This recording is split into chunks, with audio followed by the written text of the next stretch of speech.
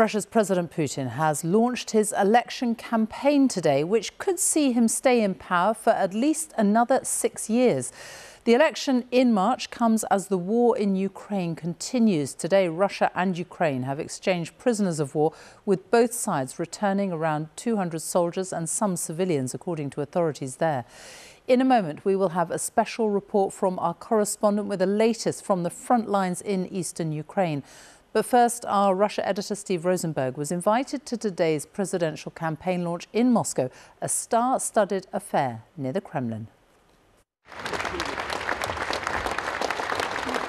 For Vladimir Putin, a standing ovation was all but guaranteed from an audience packed with supporters who want him re-elected, Russia's president. We were allowed in to watch the campaign event. Mr Putin used the occasion to claim that it was a US-made missile that had shot down the Russian military transport plane last week in southern Russia.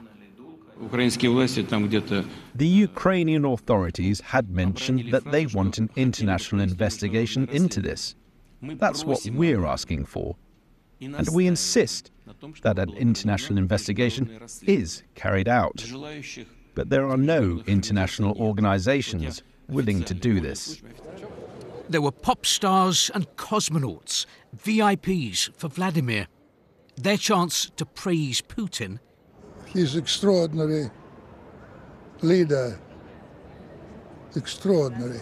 And an opportunity to attack the West. Stop picking on us, trying to dissolve Russia, trying to destroy Russia. But the West is not trying to destroy Russia, and the West did not invade Ukraine. It was Russia that took the decision to attack Ukraine. The West doesn't want bad relations with Russia. You are so old and so naive, or you're lying. I suspect that the idea behind all of this, and all this celebrity support, is to show us that candidate Putin is in a league of his own, Premier League Putin. But keep in mind, he runs the league. This is his political system, his rules of the game. Vladimir Putin's most vocal critics have long been relegated. They're either in exile or in prison. Former TV journalist Yekaterina Duntsova had tried to get on the ballot to challenge President Putin. She was calling for peace in Ukraine, the release of political prisoners, and a humane Russia. The authorities barred her from running, claiming her paperwork wasn't in order. I think the political system here sees me as an alien object and doesn't know what to do with me. Because I appeared out of the blue, the system doesn't understand who I am, so it's decided to keep me out of harm's way. Yekaterina lives in Rzhev, 140 miles from Moscow. Many here tell me they see no alternative to Vladimir Putin. The Kremlin has helped engineer that by removing any potential rivals, any real challengers from the political stage. A new president, Ilya says, might not cope with the burden of governing. But someone experienced like Putin can develop our country even in the difficult situation we're in. There's no one else, says Lydia. Maybe Putin will find someone sometime, but he'll be ruling for a long time yet. Perhaps that's why there's little excitement here about the election. There will be other candidates, but Russians already know who'll come out on top. Steve Rosenberg, BBC News, Russia. While intense fighting continues in Ukraine along the sprawling front line, for months Russian forces have been trying to capture this strategic town, Avdiivka, near Donetsk in the east, a town that Ukrainians see as a symbol of resistance. It is severely damaged, yet hundreds of civilians remain there living in desperate conditions under relentless Russian bombardment. A special police unit is trying to help the last people out, many elderly women. From that town, our correspondent Avdijalil Abdurasulov has this report on the evacuation attempts. Evacuation from Avdiivka is literally a matter of life and death. Policemen are running out of time to save this wounded woman.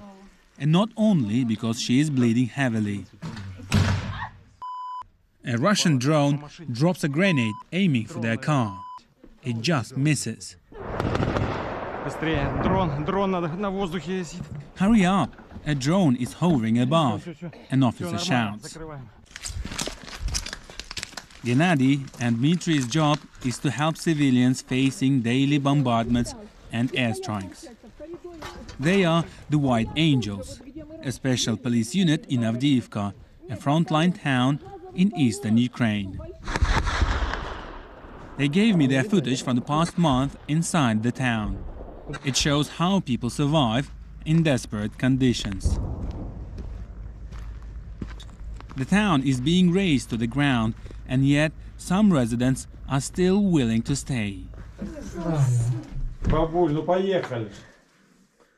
Gennady begs this old lady to leave the town. This is her answer. Let me die here, she says.